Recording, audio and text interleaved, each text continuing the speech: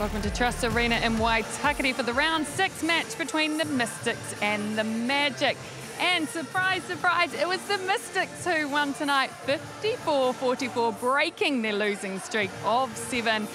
Anna, what was it that was different about the Mystics today? Well, defence and attack. Defence-wise, unit work was awesome. They really slowed down the Magic attack and just got some great ball. In attacking, it would have to be Grace Wicke. There was some great confidence. And Taylor Earl, those young guns coming on and just showing some confidence that hasn't been there in the Mystics. An MVP for the Mystics, for the game, in fact, was Phoenix Karaka. We've loved her all season. We're just rapt that not only did she have a great game, but she got the win. Yeah, it was so great to watch. The intensity from her was magnificent. She was getting so much hand to ball, inspiring for her team around her. And again, the unit work led by her was just great to watch. Yeah, Makairi as well. She had a good game against the Magic last time these two teams met. Again, she timed those jumps beautifully when the Magic shooters were putting the ball up. Well, in the middle for the Magic, she's a fighter. She never gives up. It's the naggity Sam Sinclair, and she's certainly tried her best out there. She does, and she's a player that will always give it her all.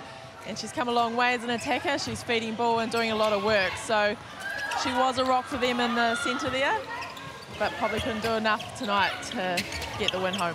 Yeah, well, she did come off for a brief time there. Anayana Cable-Dixon came on in that centre position before switching back to Sam Sinclair. But another player we were all so happy to see have a big game, Bailey Mess. She shot well, she moved well, and she linked beautifully with Wicke. And what we've been waiting from her, she's a senior player in that Mystics team now, so to see her step up and provide that is what they need to build on. She should take a lot of confidence from that and pride, and hopefully take it on to the next game and beyond. I think that's the thing that's always been frustrating with Mess, isn't it? When she plays well, she plays so very, very well, and she connected beautifully. We saw Tuiava in that shot. She had her radar on, as did Taylor Earl when she took the court at centre. So there we go, the stats. What do you make of them? Well, the attempts for the Mystics, it's great to see their attempts are more in this game. It was particularly the standout for me, and obviously the goal percentages was more for them. Still kind of low on the low side, but to be honest, we kind of expected that from this game. It was a very low scoring game the last time they met a couple of weeks ago, so improvement from both of them. So many deflections from the Magic. It just showed they weren't quite scoring off them.